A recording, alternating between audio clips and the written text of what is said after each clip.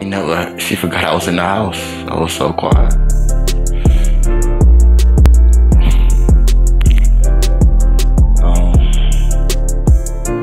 Forgive me for being late, but I've been late to everything I ever had to do. I don't know if it's my destiny or nobody really cares like I think they do. So I continue through every year after year. They always brought me down from what I said and I appeared. I remember Sean Crook told me, Isiah, you would always say things when you were young and then you shouldn't know, and you would run back to your room after saying it though. Man, I cried after he had that conversation. You don't understand how it really feels to be me.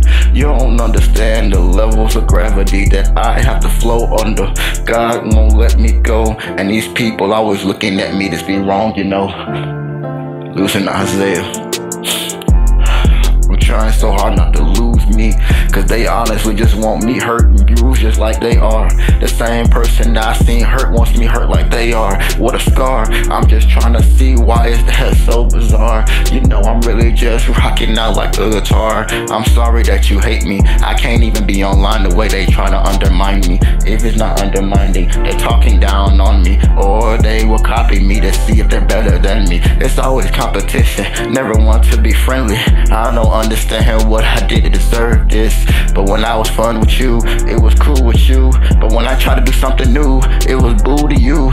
But that's just really cool. I understand what it do. I'm sorry, y'all, but my grandmama told me a story about my great-grandpa. They killed him down up under the bridge of jealousy, so it won't get me. It's generational, I'm sorry, it's my destiny. I gotta keep on going, there'll be no losing, Isiah. There'll be no losing, Isiah.